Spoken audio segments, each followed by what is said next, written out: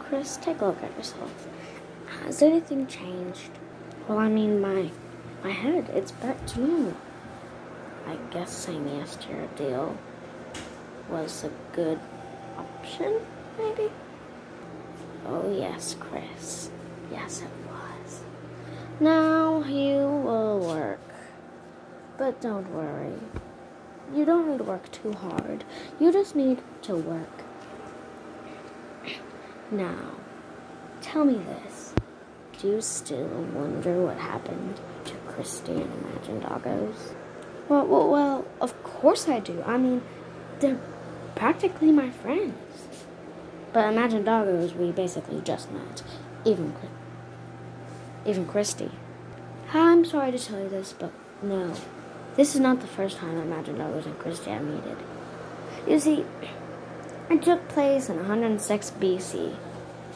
Christy was just born. And yes, Christy wasn't human before. She met a dog. She wanted it so much.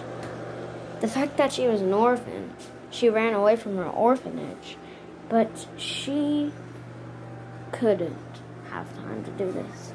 I mean, she sure did, but you see, the problem is she had a mean matron, Miss Beverly. Wait, you're right, except there's one big problem. Her name isn't Christy, it's Esther. You have seen the film, haven't you? Classic boy. It's a very good film. Even you should watch it. Well, so I guess that you understand all what happened to her. She was locked up in the cellar and everything. Want me to tell you why a name is now Christy? Oh my, yes please. Oh gosh, thank you for your manners. Anyway, she was always known. And while the director of the film put it down that it was made in 1950, that was a lie.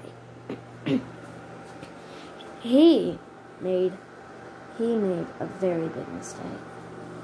Esther, who was found again by Miss Beverly, was put away, and then she escaped. But she didn't want to be known as a local Esther with rainbow hair. She wanted to dye her hair to be blue. She cut it a little bit. It looked nice.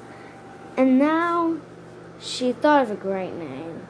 So she goes by the name Christy. That's that name she thought of.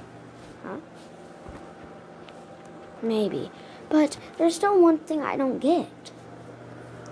Why did this happen to them? Why did you do this, or what happened to them? I'm afraid to tell you this, but there's a force with a much greater magic than I have. It's very, very strong and could easily hurt you. May you battle this force? Please? Pretty please? I mean, I know you can do it. You're strong. But you don't want to go alone, do you? A force greater than you? A force greater than you? More powerful? I was almost severely hurt. I could have even died when I was in the battle with you. And sure, I was with someone, but a force greater than you, I probably would die. I don't think I can survive this. I mean, I just want to know what happened. All I want to know is what happened to my friends. Don't tell me that this has to do with that force greater than you, does it? I'm afraid to tell you that's just what it is. It's the force greater than me. Some call it evil, and some call it the darkness. The darkness. It's the darkness. You need to be very careful while battling this. Trust me, you're not going alone. But So now, do you understand what happened to your friends? Why all of this is happening? Do you still... I'll tell you all about this force greater than me. Now, you see, this force was born around the same time Esther was born. It was human, except no one ever liked him. He was always teased for being different. Like, for example, say if Wednesday Addams went to school. Yes, I've seen the movie, it's great.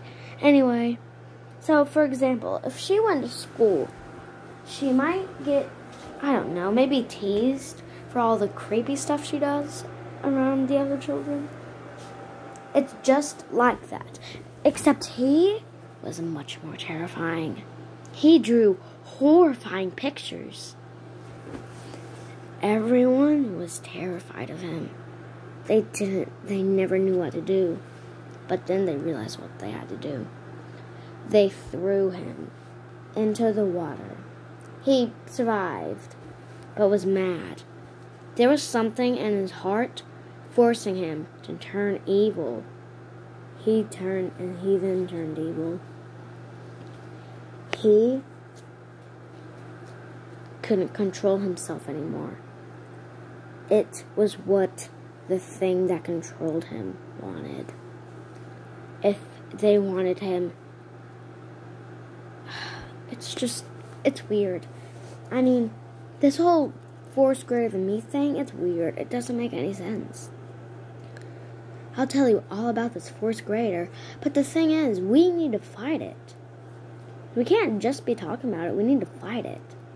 So it doesn't understand that we know what to do.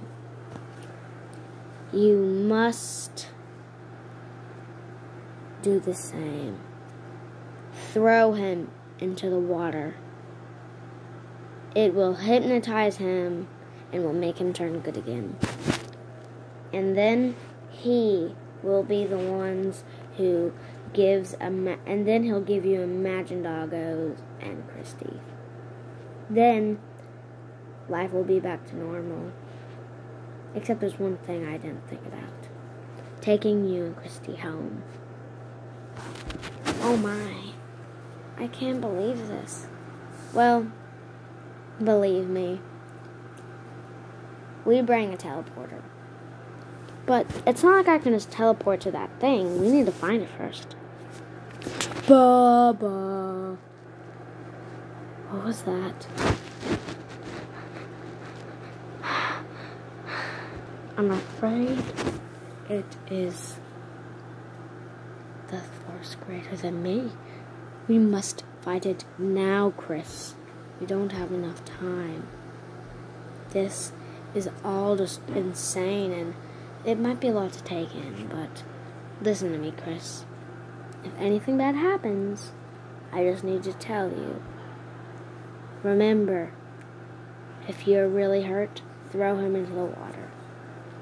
I'll be with you, but he's a force greater than me. And by the way, why do I look so much like Baby Yoda? Even I don't know that story, Chris. But now that you know, I can't come with you, Chris. But now that you know everything about this force greater than me, destroy him, find out his identity, do everything you can with him. But if it's not too much to ask, don't forget to get him to free your friends. They all need help too. Now, Chris, what do you say? Do you want to do this? Anything for my friends. Which is a yes. But seriously, don't you think this is a little extreme? No. Fine. I'll go. Baba. It's getting louder. Baba. It's getting closer. Baba. Oh no. Baba. Imagine. Baba. Ah! What happened? Find out in Imagine Doggos episode 8. This series is really getting good. It's famous.